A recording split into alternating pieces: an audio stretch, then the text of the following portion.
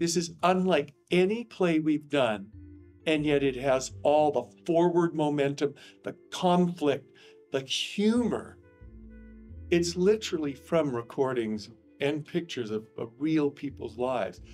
So it's a complex catching of the love and conflicts between generations, the generation that was given a lot of freedom because of the hard work of an earlier generation, and the conflict and comedy and the love, which is throughout every page of this. And yet, like Shakespeare, like Edward Albee, there's this drama and this tension through it.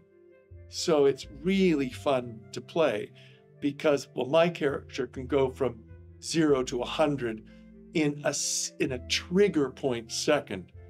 And it's like a lot of fathers of a certain generation that we recognize, but there's love too, all through it. All great American plays are about family. I think there's always a friction between the curated, aspirational thing that people are trying to capture, what we want to be seen as. And then there are pictures that are found moments, accidental moments, that tell a more complex narrative.